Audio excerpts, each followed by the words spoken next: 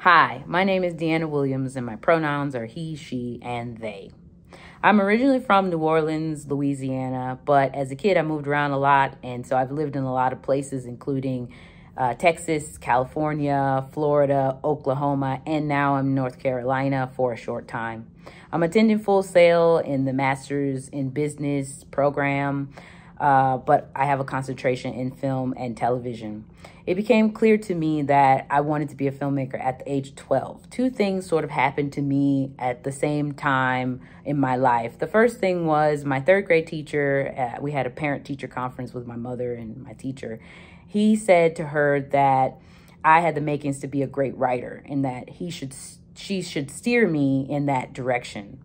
And then the second thing is I absolutely loved horror films. They excited me. They were wonderful. And one day I was watching Friday the 13th and it dawned on me.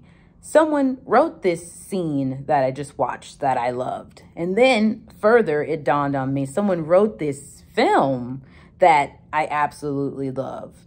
And then I thought, oh, people get paid to actually do this work. And I said, well, that's what I want to do. And I told my mom that's what I wanted to do.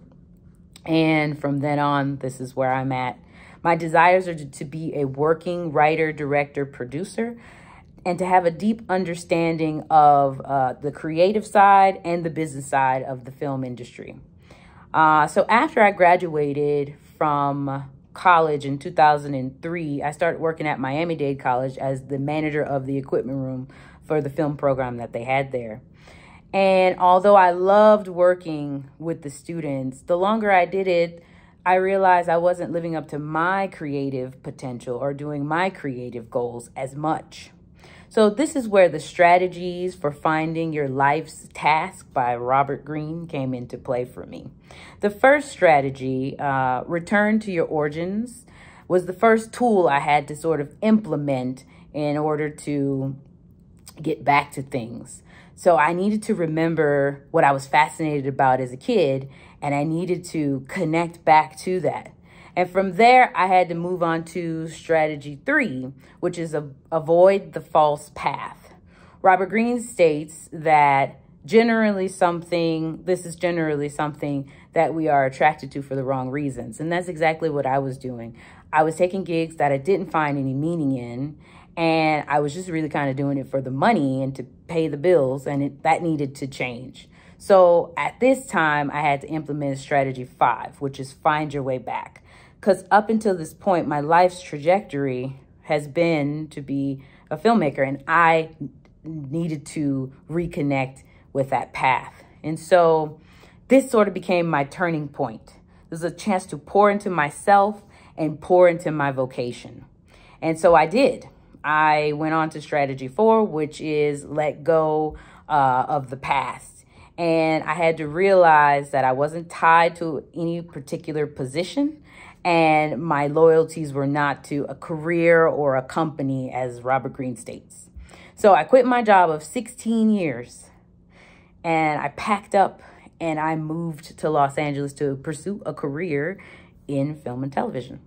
And once I got there, I realized, oh my, this is saturated with a lot of people and they all want to do the same thing I want to do. So this is where Robert Greene's strategy number 2 came into play, which is occupy a niche. I realized that if I spoke from my specific voice, which is Black, queer, non-binary, and secular, then I could definitely accomplish a lot speaking to my specific community. And as Robert Greene would say, I would have the freedom to roam. And this way I could be a happy, healthy, working writer, director, producer.